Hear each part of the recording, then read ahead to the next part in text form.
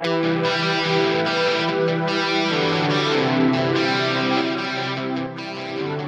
back to the Fourth Way Podcast. Today is a special edition in honor of Memorial Day.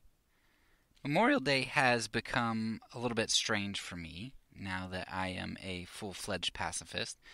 For a few years there, as I was kind of toying with pacifism, I thought that maybe I could kind of adhere to it in a general sense, like in my kindness towards other people. But it's really one of those things that has I've had to admit that I'm definitely a full-fledged pacifist at this point.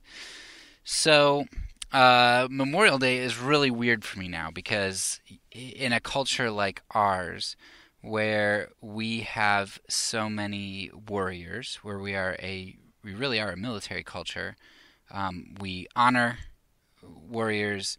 I mean, they get all kinds of, not just the things that you see, like the discounts and things, but I mean, they get just complete respect. You just go through, like, my Facebook page and see all the memes about soldiers and, like, talking about stories of how they're protecting our freedoms and how they are, we respect them with the flag and we respect them when dead soldiers are being carried off of planes. And, I mean, it's like, you do not say anything, not only do you not say anything bad about the military or soldiers, but you also need to make sure you don't say anything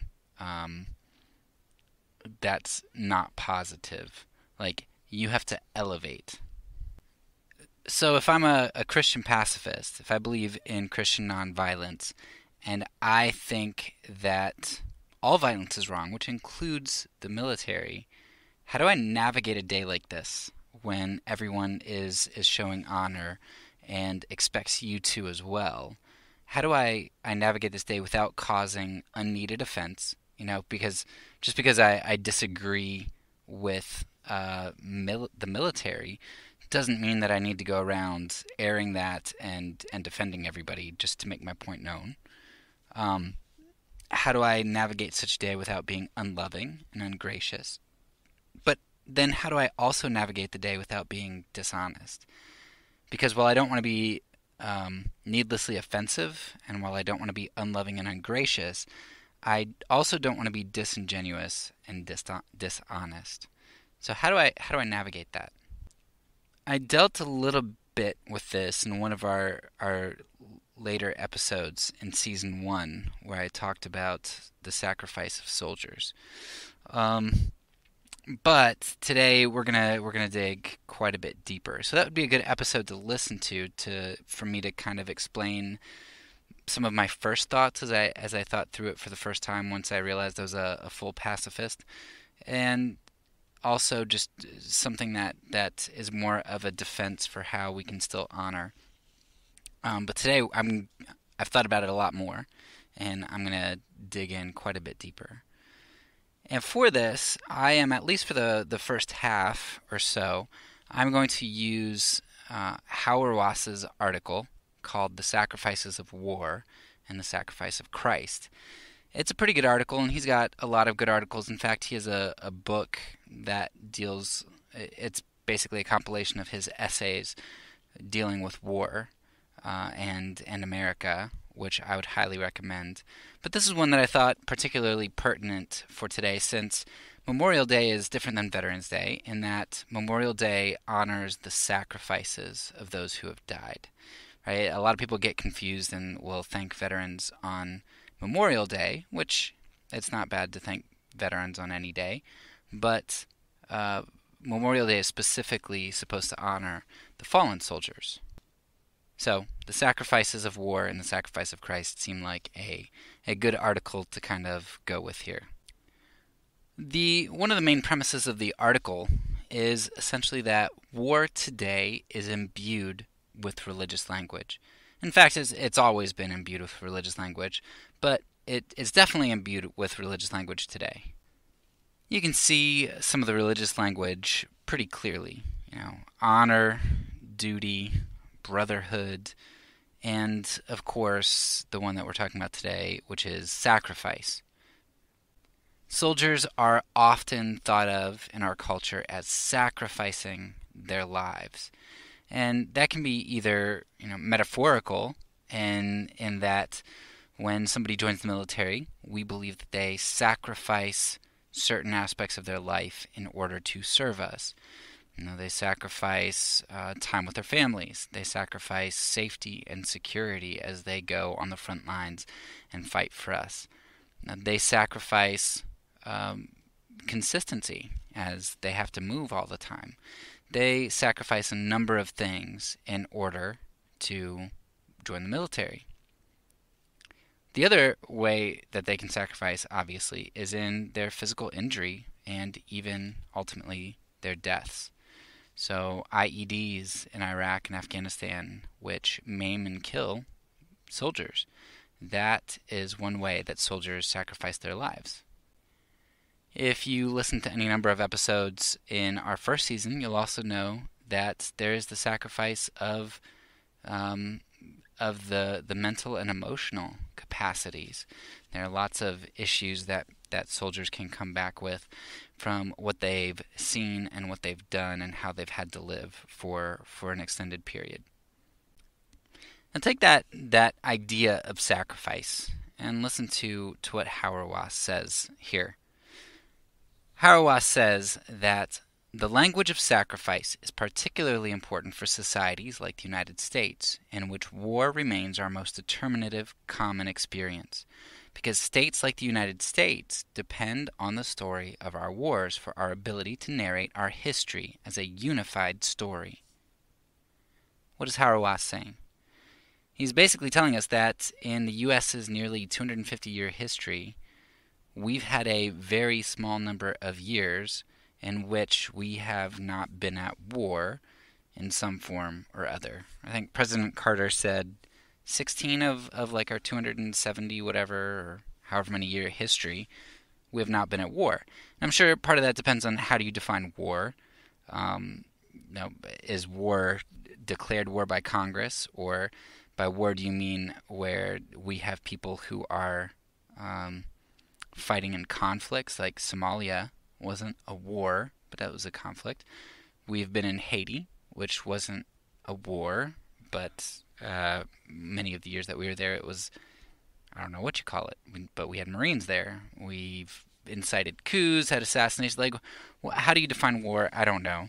But needless to say, the United States has been at war or been in a violent setting for most of its history.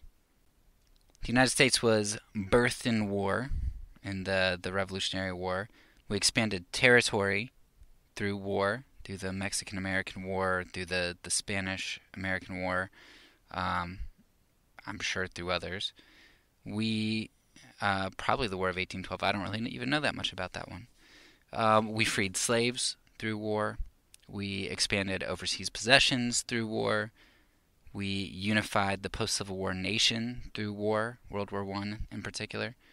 We became an economic powerhouse and military influence through war, through participation in war and guaranteeing the loans that we paid for others who were in war. And we continue to secure economic interests in trade and oil through war. And we preemptively maintain our security through wars. We are a nation that is bathed in war. Now, you can spin that story a number of different ways, and the main spin that you will hear, at least from my group, my conservative Christian group, is that this isn't a story of a warmongering nation, a nation that embraces violence and oppresses anybody, but it is a story of a righteous kingdom's rise to power, which brings freedom to those who live in the kingdom, and who altruistically seeks to help enable and uplift other nations. In fact, that story is so well known in my community and so adhered to that it really is practically a religion. And by practically, I do mean practically. I've mentioned before how in my church growing up and in many churches that I've been into, the American flag and the Christian flag stand next to each other, right, side by side, with, of course, the American flag holding the place of honor. And I remember thinking it strange, even before, like when I upheld the nation as just this glorious religious sort of thing, it did strike me as a little bit odd. I remember one Memorial Day back when I was in high school when the U.S. flag and the Christian flag were walked in side by side, but the U.S. flag was held in higher esteem as it was held above the Christian flag, and I think it preceded it too. That was kind of strange, but not too strange because I understood it. America and Christianity were essentially the same thing. And because our story is viewed as essentially the same, this Christianity and America, and it is essentially religious, these sacrifices of war, literally these blood sacrifices, bind us together in so many ways, having birthed the nation, having grown the nation, having sustained the nation, and being our hope of future security and sustenance. Like, these blood sacrifices are very meaningful to us. You can represent these blood sacrifices in a lot of ways. In our patriotic rituals, whether that's July 4th, Memorial Day, Veterans Day, the way that you can just watch commercials. I bet you just watch an hour's worth of commercials on TV, if you even watch TV anymore and not Netflix or something, and just look at all the national symbols that you're going to see in there that kind of pay homage to sacrifices. We've got the flag and our anthem, which my group cannot stand that people would kneel, not in disrespect. Many of them not in disrespect, where it's just saying, I don't see the same thing represented in that you do. And that's sacrilegious. That's something that, if we still stoned people, we'd stone people for. We even indoctrinate our kids in schools. We have them saying the Pledge of Allegiance every day. I pledge allegiance to the flag. A nation under God. You can't get much more religious than that. In Hauerwas' article, he tells a story that I think is really important. He shows how this sacrificial system kind of plays out in warfare. And he shows us this one battle in Pork Chop Hill, in the Korean War, called Pork Chop Hill, where there are about a dozen men left on this little hill, and the army was considering, do we reinforce them? Because we don't really need this hill. If we reinforce them, we know that we're going to have a lot of bloodshed. But at the same time, if we leave, the enemy's going to view that as weakness. They're going to take it. They're going to be triumphant about it. And think about all the sacrifices of men that gave their lives to give up, to take that hill. We are going to dishonor their sacrifices by pulling back. And so, rather than just withdraw the 12 men, we decided to reinforce them, which led to many more casualties, because we didn't want to profane the sacrifice of those who went before them, of those who took the hill. Now, I think that's important because it's very representative of something that we see in our society today.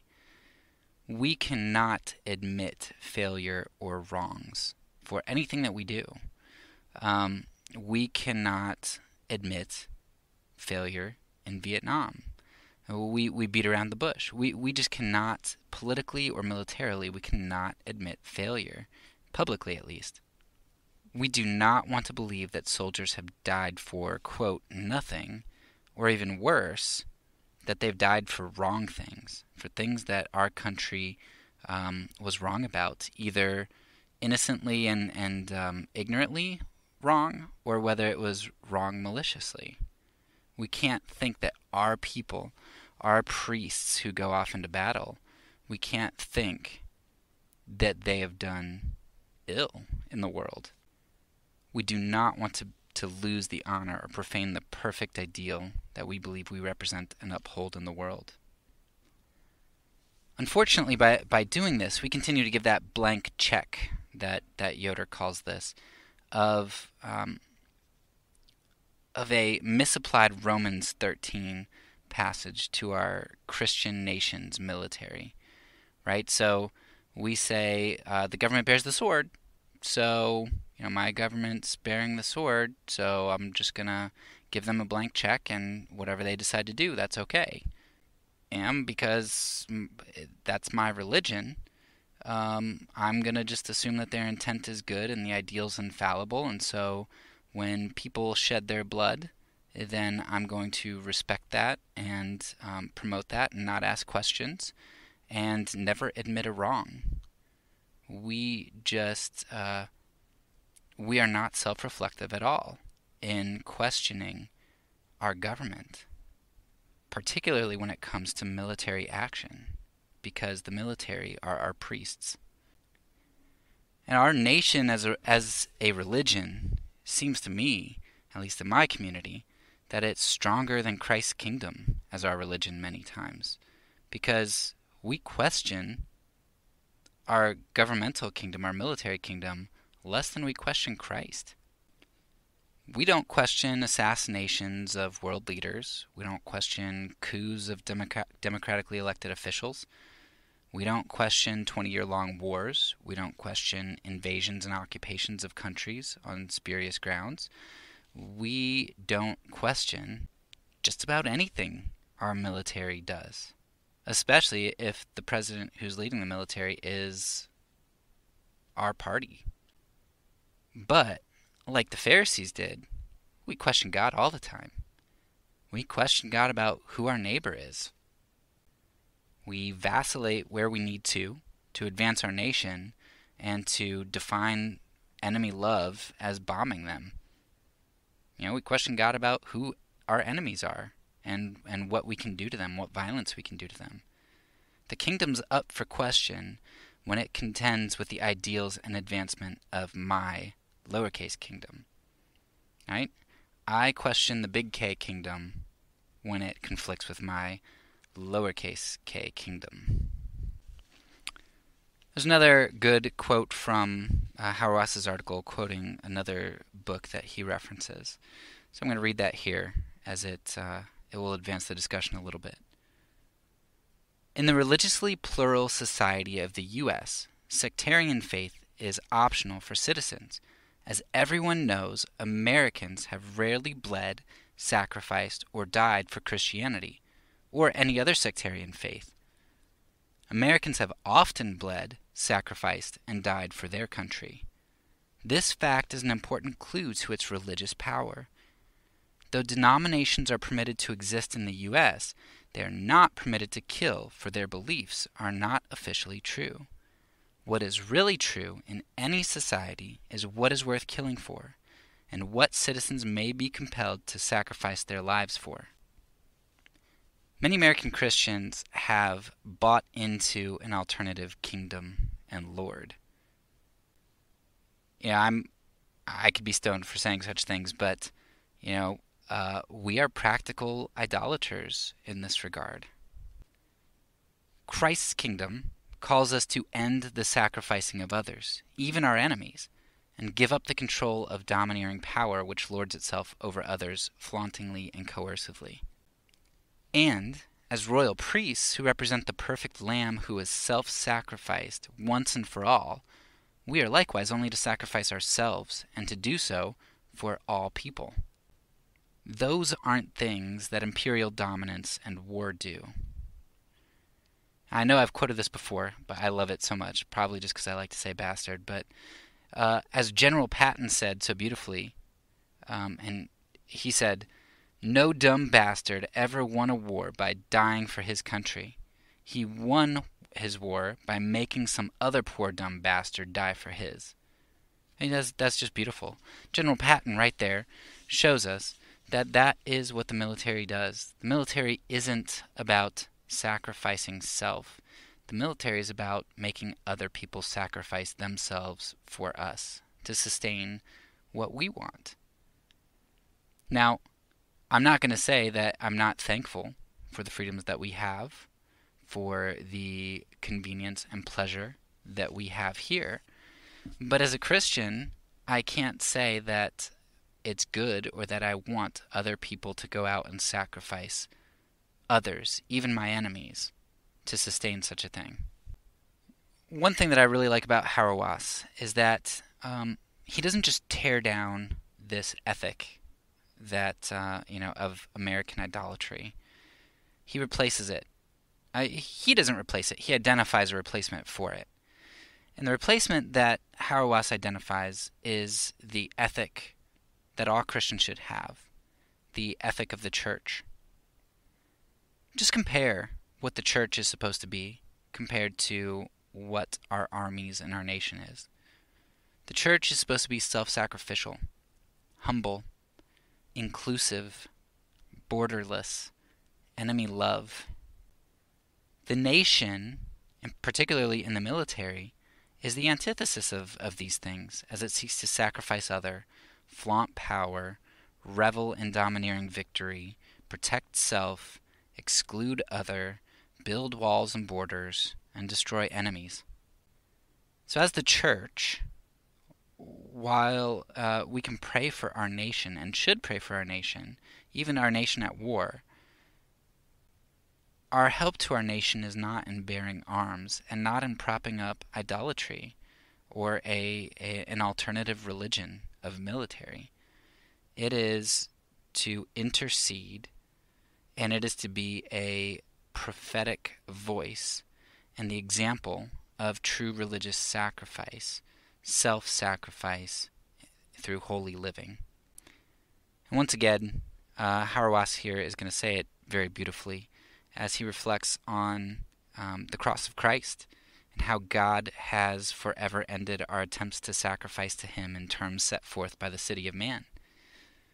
Hauerwas says, "We Christians have been incorporated into Christ's body and sacrificed for the world, so the world no longer needs to sacrifice for tribe or state or even humanity. Constituted by the body and blood of Christ, we participate in God's kingdom, so that the world may know that we, the Church of Jesus Christ, are the end of sacrifice. If Christians leave the Eucharistic table ready to kill one another, we not only eat and drink judgment on ourselves, but we rob the world of the witness necessary for the world to know there is an alternative to the sacrifice of war." And that's beautiful. Hauerwas shows us how the church is the sacrifice that we are to be for the world, so that the world can see the alternative to war and violence and enemy hate and borders and all that. Hopefully you can keep this kingdom contrast in mind now, because I'm going to shift from kind of this undergirding theme that I want you to have in the back of your mind as I take a more practical approach in the next half of this show in telling you how I think we should act and think on a day like today, Memorial Day. So I would say that the first thing that I think we should keep in mind on Memorial Day, if you adhere to nonviolence, is that we need to recognize the sacrifice of soldiers, regardless of motive or results. Military men and women die exhibiting many noble characteristics like courage or selflessness, at least selflessness towards their brothers and sisters who are in battle with them. Their intention doesn't negate a life lost. If they're fighting what people deem as a just war or an unjust war, if they are a good soldier or a bad soldier, a selfish soldier or a selfless soldier, when somebody dies, somebody in the image of God dies, and that's tragic. The outcome, whether they win a battle or lose a battle, win a war, lose a war, it doesn't matter. Life lost is a life lost. And in episode from season 1 that related to this, I believe I used an example from Les Mis as to kind of how I would view my feelings towards this. And a lot of people, when they hear you say that you think something is wrong and you make a moral judgment, they then think that when somebody defies that moral judgment, that you feel hatred towards them or anger, or it's like, well, I mean, they got what was coming to them. But the beautiful thing about nonviolence is that its whole premise is that we love enemies and people who most others don't think deserve it. So even if I think people going into the military or trying to do violence are morally compromised in that decision, my nonviolence, my following of Jesus Christ, means that I love them. And so when I see them die, I don't think, well, got what's coming to them. I think how sad that they feel the need to do what they're doing in this broken world. An example I use from Les Mis is, I believe it's Fantine. I think that's her name. But she was kicked out of her job. She was fired, and she turned to prostitution in order to feed her family. Or Valjean, who went to jail for trying to feed his family and became a thief. So whether you're a thief or a prostitute, we can look at Valjean and Fantine, and we can look at the consequences that they faced for doing objectively immoral things, stealing and prostitution. And I can look and I can see they had good intent, at least in part, to feed their families. There were bad results. They failed at providing for their families, ultimately, because Valjean went to jail and Fantine died. And like I said, they were immoral in their execution of trying to do those things. But the last thing, when you're watching the movie or reading the book, the last thing in your heart, if you are human, should be to just feel this overall sense of, well, they got what they deserved, sucks to be them. That's their problem. No, it's sorrow. It's grief for the way that the world is, that people feel the need or have the need to feed themselves in ways that are so dehumanizing and ultimately cost them their lives or many years of their lives.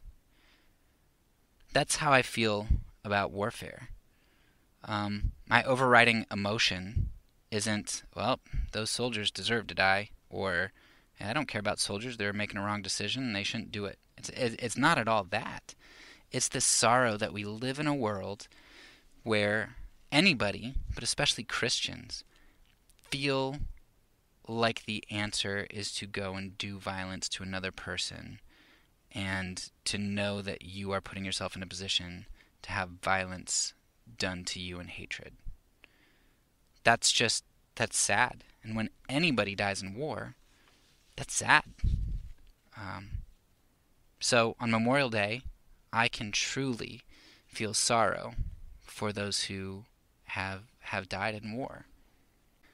But beyond this, and I'm sure this will trigger many conservative Christians, on Memorial Day, I can recognize the humanity and sacrifice of my enemies. I'll just pause there for a second because I know that some people are going to be really upset at me saying that on American Memorial Day, I would sorrowfully reflect on the deaths of my enemies. Because my enemies didn't die for me, an American. My enemies died for their people and killed my people. But my enemies are human, and my people are not Americans. My people is the human race, and in particularly, my people are Christians in the kingdom, even more specifically. And such a statement should be able to be held by all Christians. And it's a very unique part of Christianity and just a handful of other religions that we can say that we should honor our enemies who've died in battle too. The true Christian position won't exclude anybody in mourning, especially not just because they are another nationality. Jesus wept over Jerusalem. Jesus pleaded for his executioners to be forgiven. Paul would have gone to hell so that the Jews he was ministering to would have been saved, that his people would have been saved, right? There is no other in Christianity. So whether it is the many, many innocent civilians in other countries that die when the U.S. goes to war against them, or whether it's the enemy who shot at our people and killed some of our people meaning Americans here. See how easily I slip into that? We can mourn for all lives lost in war. And if you can't, as a Christian, you really need to search your heart, because that is a problem. If you're rejoicing because somebody from another country was executed or killed, dismembered, blown to pieces, if you're rejoicing without mourning, that's a problem. If you are praying just for somebody's demise and not for their salvation, that's a problem. I remember before I became a pacifist, I prayed for some of the dictators of the world. I prayed for Kim Jong-il. I prayed for Saddam Hussein while he was still alive. And I prayed for Osama bin Laden. And I prayed, even before I was a pacifist, and I think God had worked in my heart at this point, because 5 years before this I wanted to pray for it in this manner. But I prayed first and foremost that God would miraculously bring them to himself, and through that conversion he'd bring their nations to himself. That was my first prayer, because I knew that whatever they did, God is a God of forgiveness and mercy, and if their hearts would have turned, he could have and would have saved them and could have used them. Secondarily, I prayed that they would be judged if they would not turn. And I think that is, at least the first part, for sure, is the right way to pray. And even if you're going to adhere to just war and not be a pacifist, praying primarily for somebody's salvation is the way that it should go. But I'll tell you, I hear from my community all the time. We are happy when terrorists get bombed. That's the primary emotion. And there is no sorrow in our hearts. Because when we say them and us, we mean Americans and versus other people. If we really believe that phrase, but by the grace of God, there go I, then that should at least be enough to trigger some compassion and love from us anyway. On a somewhat side note, I know this is Memorial Day and that's geared towards the military, but this second point, I think, is also something that we should be able to recognize with something like the Black Lives Matter movement. It just irritates me to no end that I have to pick a side with my group, that I can't mourn cops' lives who are lost and want their safety, while at the same time mourning black lives or minority lives who are lost and want there to be change in the system. But in our us versus them mentality, it's black and white, kind of literally in this example. It's black and white, good and bad, just and unjust, pick your side. And it's just horrible that that's the way that it has to be. And that's the type of thing that builds up barriers within a society and prevents us from having real discussions when we have to pick either the cops or the majority of black people. That's just not Christian. Alright, so points 1 and 2. I can recognize the sacrifice of soldiers regardless of their motive or results or the immorality of any actions that they have, because people are humans, and humans are in the image of God. And number 2, I can recognize the sacrifice of my enemies. Number 3, I, as a non-violent person, non-violent Christian, am able to recognize the added sacrifice of moral injury, because I think there is moral injury that goes on here, because there is a moral component to killing somebody, even if you think that you're killing them justly. So many military deaths right now are from suicide. I forget what year it was fairly recent, but there were more deaths in the military from suicide than there were from active duty being killed by the enemy. I'm sure there are many causes, but moral injury is certainly one of them. Many soldiers return dead on the inside.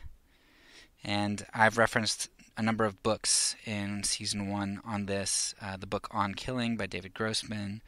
Killing from the Inside Out was really good as well. That's more of like a deeper book. But then one that I think most people would like, because it's more narrative, is called War and Moral Injury. And the author interviews a bunch of people in there, and you get to hear lots of different stories about how people came back marred. Some of them really simple, where a guy doesn't even really witness any violence, like physical violence done towards somebody.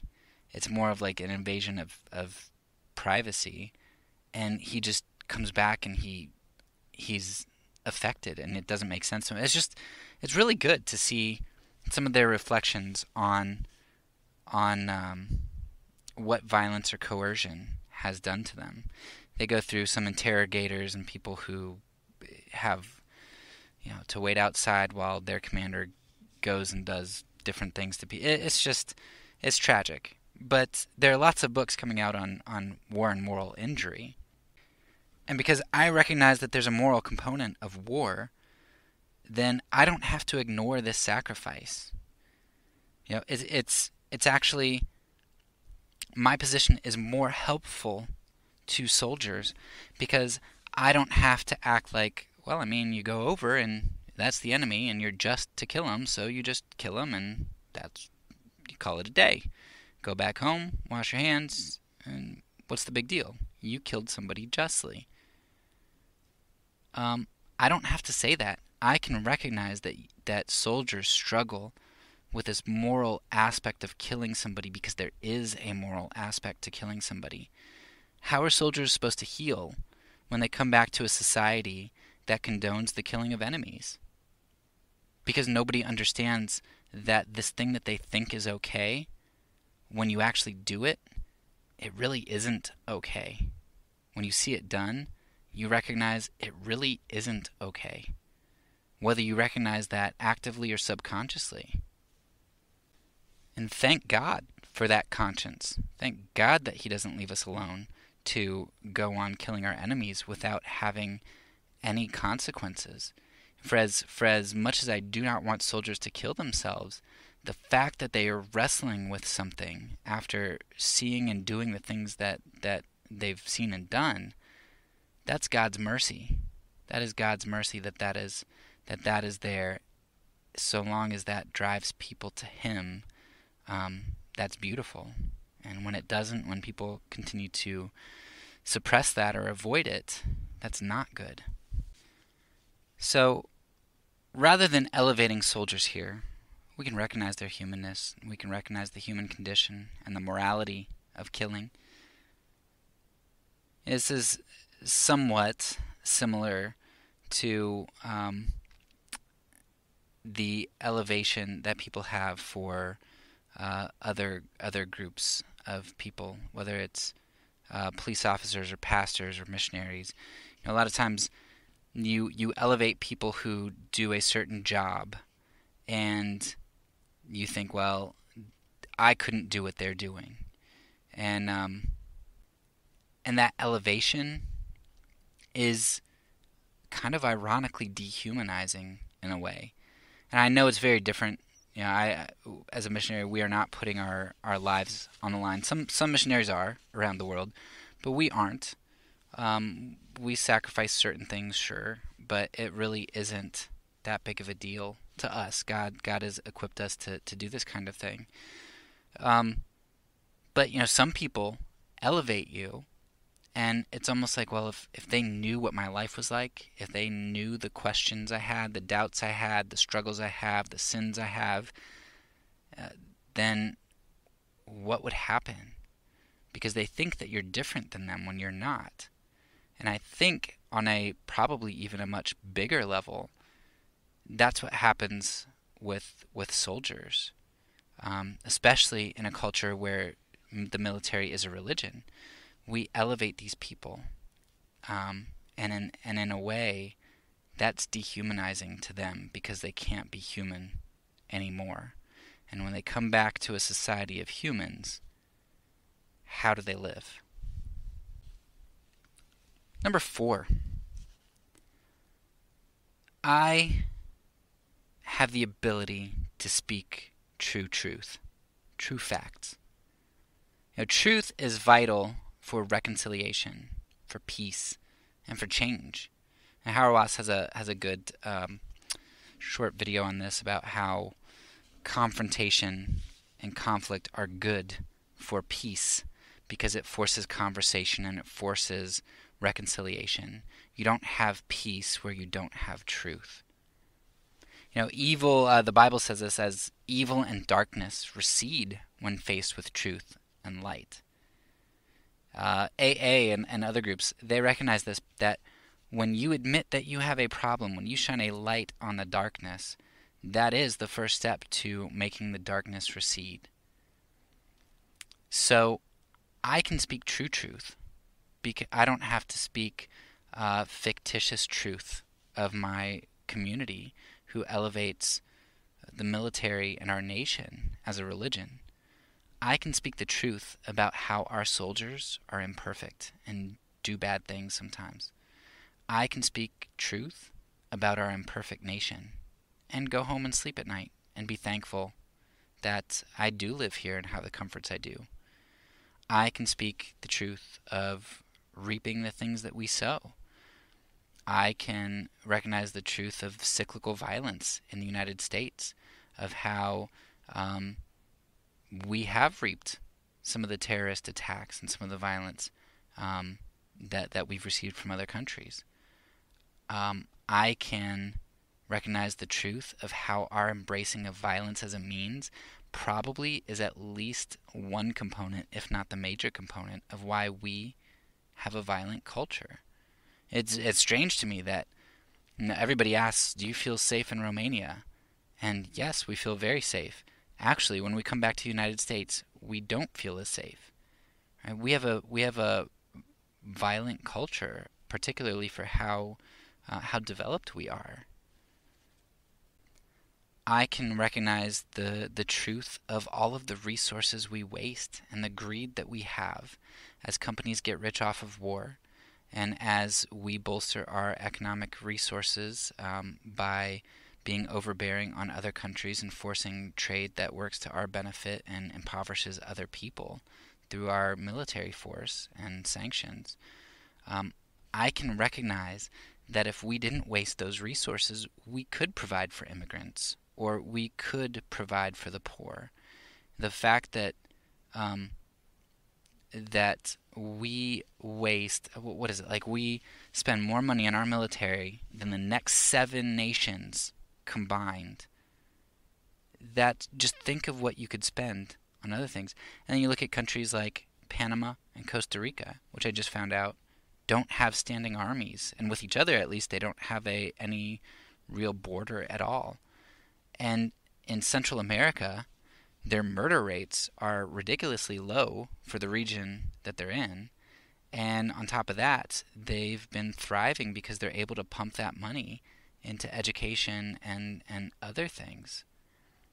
I can recognize the truth of our wasted resources, and that really when we say that we can't provide for the poor or immigrants, first of all, that's a lie. But second of all, if that were true in any capacity whatsoever, it's really just we're saying that we don't prioritize that. We prioritize violence and war and greed over helping others, over peace even. And I can recognize the truth of motives in war. and why we fail to do justice at home and abroad. Why do we go to war so much with the Middle East, where there really aren't that many atrocities being done on as big of a scale as there are in places like Sudan, Rwanda? I wonder why. Could it be because of oil interests in one place and a lack of interest in the other? Yeah, we're not altruistic. I can be truthful about that. I don't have to lie. I don't have to trick myself because I want to continue believing in the God of America. I can tell the truth and still love living where I do, and still love my fellow Americans, and still seek the good of our nation. In fact, by being able to tell the truth, I am seeking better the prospering of my nation, because it's through truth that evil is repelled, and that things can be addressed, and that reconciliation can take place.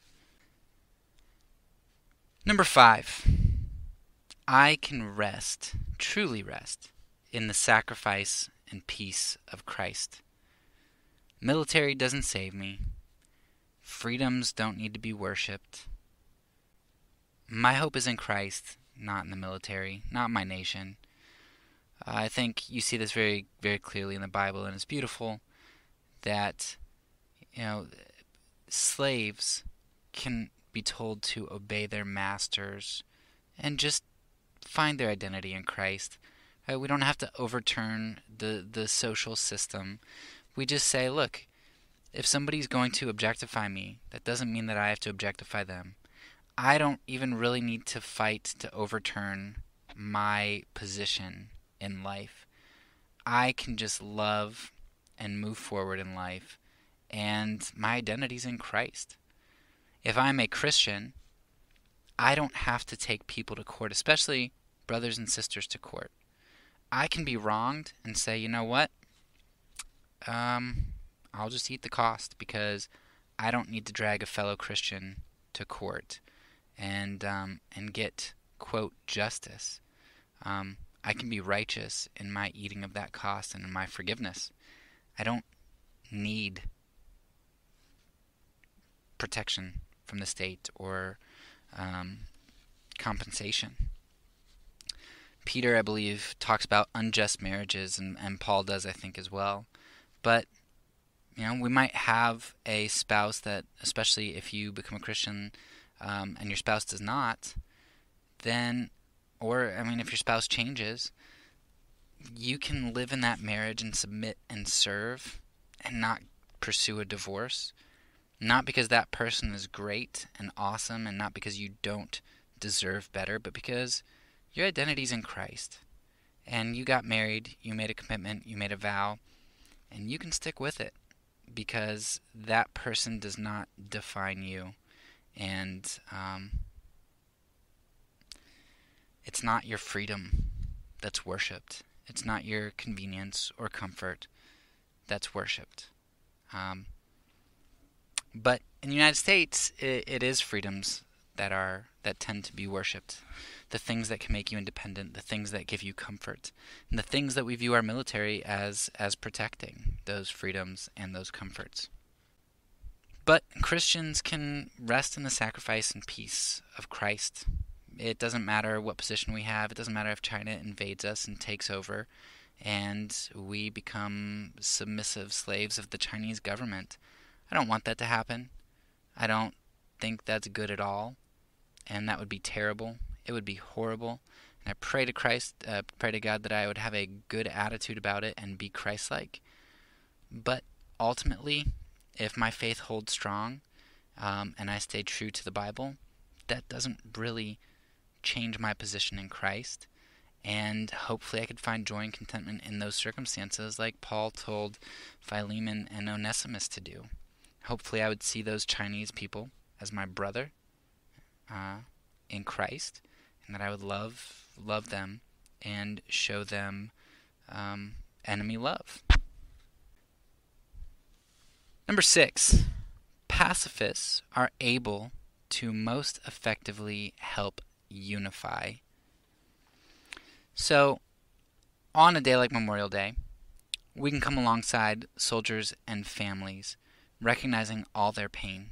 Whether it's a soldier who was maimed, a soldier who had friends killed, a family who had a spouse or a mother or father killed, we can come alongside them and recognize all their pain.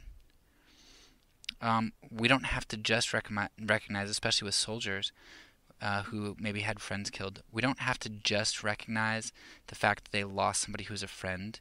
We can recognize that they lost them violently, that they lost them to evil, and that in that evil, there is even evil inside their own hearts, as they've probably objectified and hated another human being, the enemy who killed their friend. At the same time, we can come alongside refugees of countries with whom we're at war.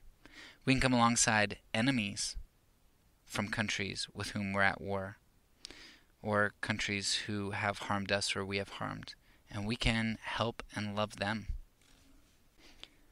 We can also come alongside leftist Christians who are just so far left that they spew hatred towards the right. And we can remind them of the true kingdom if they're Christian. And those on the right who are all for war and just hate everybody on the left, we can come alongside of them and remind them of the true kingdom. We can remind all Christians that we are aliens and our allegiance is not to the United States. Right? We don't have to pledge to the flag. Right? We pledge allegiance to the Lamb, as the song goes. And we are called to act as aliens in our kingdom, refusing obedience and unwavering allegiance to the idol that is America to many Christians, to the president, to a party, to a nation. We show disobedience where it diverges from our true king and our true citizenship.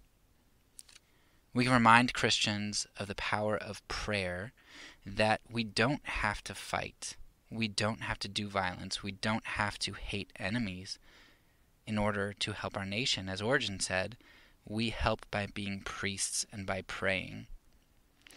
We can show that our dependence and hope are in God, and we can show how our lives as the body of Christ, the church, is the true power and hope and beauty and ethic of the world. And in that, we don't just unify Americans.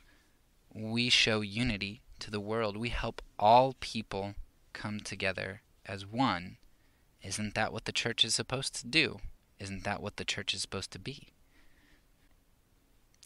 So in summary, on Memorial Day, I mourn with my nation. Though I mourn and remember more fully than most of the people around me do. I mourn the deaths of all, American and enemy.